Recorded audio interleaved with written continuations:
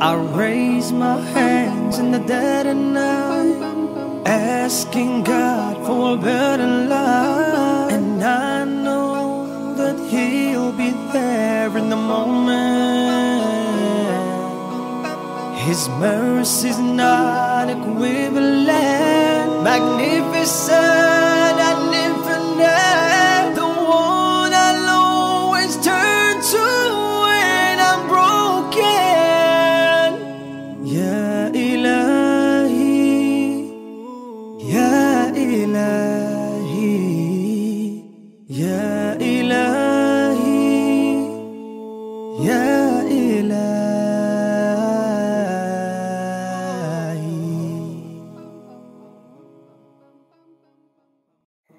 Assalamu alaikum, friends.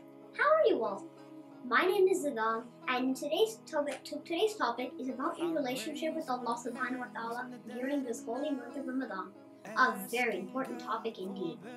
Are you trying your best to get the maximum benefits from this holy month of Ramadan? Did you know that the month of Ramadan is like a treasure chest with an unlimited supply of rewards for all of us? We can get as many rewards as we try for, just like a carnival. Yes, that means the more good deeds we do, the more rewards we will receive. Today is the second day of Ramadan. In this month, we are all trying to be the very best version of ourselves we can be. But does anyone know why? Is it just because we want to get rewards from Allah subhanahu wa ta'ala? Actually, no. To some extent, yes, but we truly want to get closer to Allah subhanahu wa ta'ala. For those of you who fast or try to fast, I know it is really hard to fast while being in school. However, this will have an immense reward for you. Speaking of school, let's ask ourselves a question. What is the best part of going to school? My biggest attraction in school is learning new things and hanging out with my friends. I'm sure yours is too. We all love our friends and share a bond with them. Let's pause here and think for a moment. Think about a friend who is closest to you. Let's call this friend person A and ask yourself, can you share everything from your life with this person? If you're in a situation where you need help, would person A help you? And does he or she have the power or the resources to help you if he or she wants to? Friends, we all know in our hearts that even if we want to, we can't help our friends in all situations because there are certain things beyond your control and we have our limitations. But is there a friend to whom you can tell everything without fear of being judged and controlled? There's only one friend in the whole wide world, Allah, who not only listens to us all the time, but has full control over everything to help us. In the Holy Quran, Allah says, "And when my servants ask you about me, then surely I am near. I answer the prayer of the one who calls when he prays to me. So let them respond to my call without hesitation." And you know what the best thing is? Allah is the most loving one. How will we make Allah our best friend? Here are some tips that will help us building our relationship with Allah. Firstly, talk to Allah every day. Just like you speak with Allah, just like you speak with your friends, we can talk to Allah anywhere, anytime, and in any language with respect. Our conversation with Allah does not require a phone, a connection, or a meeting. We just have to give our very, very, very full attention to Him. Secondly, you can share the best or worst part of your day with Him. And thirdly, you can ask Him for help whenever you are in trouble. Allah is Al-Muwahhid, the all-encompassing. It means that He has power over everything. And yes, in this life, we also need others whom we can form human bonds with and find comfort. As we can see, friends are very important, and we are supposed to be allies of one another, and an ally is a synonym of friend. Thus, we are encouraged to be allies of one another as Muslims. So inshallah, seek and try to be true allies with whom have your best interest at heart, as well as those who seek purity and closeness with Allah, but start building our relationship with Allah by following the simple steps we discussed as well. Let us all practice and decide that we will not only rely on Allah for everything, but also make ourselves reliable for the creation of Allah in times of need. Thank you so much for joining today. It was nice talking to you all, and Khudafis. Stay tuned for the activity. Joining us again for another craft. Tonight we will be making a sadaqah box and a gratitude jar. So come on, let's see how we're going to make these. Okay, so we can start with our gratitude jar.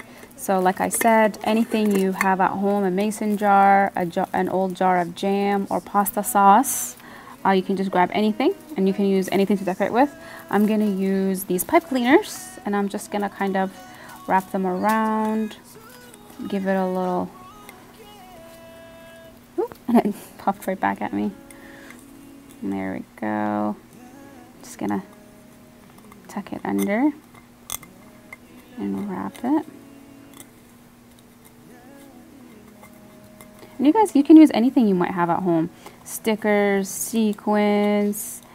You could probably even use this felt and like wrap it around, make it into like a cool character. Anything you have at home that you want to use to decorate. Make it personal, make it your own. Okay. There we go. And then what we're going to do is we're going to use any construction paper you have at home, any pieces of paper, and we are going to, every day, we will write something that we are grateful for. So something I'm grateful for are my kids. So I will write my kids, okay? And then I'll just fold it and put it in my jar.